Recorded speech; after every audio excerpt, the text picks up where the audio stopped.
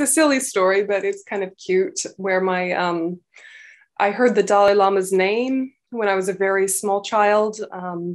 In the 80s, there was a lot of joke songs on the radio. It was like a popular trend to have, like Weird Al Yankovic, this one.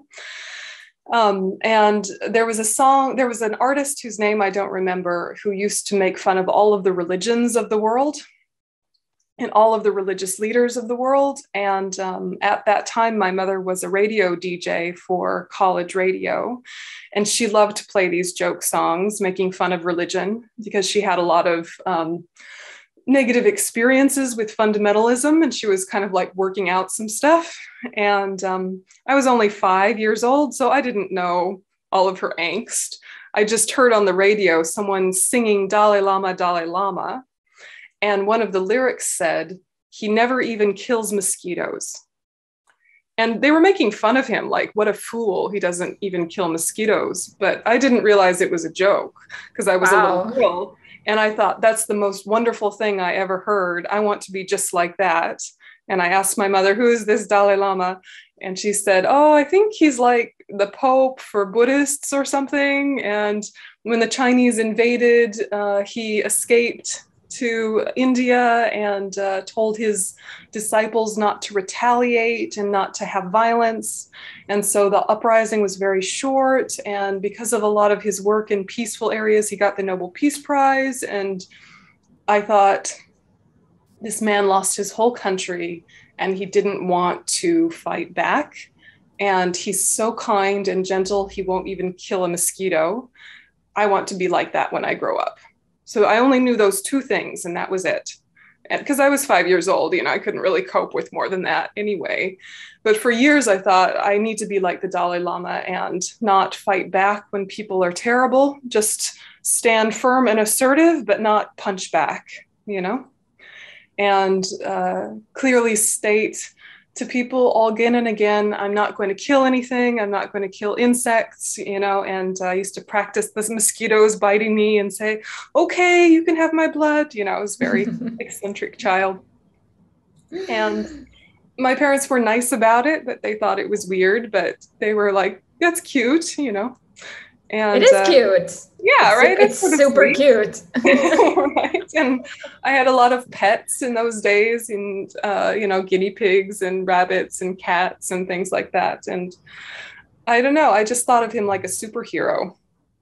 Yeah, but a superhero I could grow up to be like. And then the years go by, and when I was kind of 11, 12, 13, those kind of years are traditional times to become an adult in the church for Christian people who are Protestants. Catholics have a different way of operating, but Protestants, it's very common for you to choose to enter the church around that year. Like bat mitzvah? Yeah, very much. Yeah, very much. And so you do classes, about the Bible, and you do, study groups and discussion groups and activities. And my parents thought, even though they were not particularly religious, they thought that they should do that just in case. And at the end of it, you get baptized, which, saves you from going to hell. So they thought, just in case, let's send her to this church school. So it was like an after school program that went for a few months. And afterwards, you declare that you are Christian. And I said, I am declaring that I am not. And I had been going to a Zen center to sit with them maybe once a week, just meditation, not really classes, but I really loved it. And I had some Buddhist books that I'd been reading about, and I didn't really understand them, but I was very intrigued. And so when it came time to declare that I was Christian, I said, I'm sorry, I'm not. And they asked if they could baptize me anyway, because they were very progressive church and they wanted to, save me or something. And the minister, she comes and she has this holy water. She's putting this cross on my forehead. And I just remember thinking, this is not for me. This is not for me. And afterwards I said, you guys are so lovely. And I love what you have to say. And Jesus sounds like a very nice person, but this is not for me. And so that was when I decided to be Buddhist. And that's when I took refuge in this tiny little Zen center in Montana. And that's when I became a little bit more serious about it. So I think I sat with that Zen group all through my teenage years because they were the only Buddhists around at that time. And then when I left home, maybe 17, 18 years old, then I started sitting with Tibetan Buddhists in a different town, slightly bigger city. And yeah, it just slowly evolved. Yeah, so it was like, Yes. for some people it's like lightning, you know, and they suddenly shift. But for me it was pretty gradual. There was just always a love of what His Holiness represented, you know.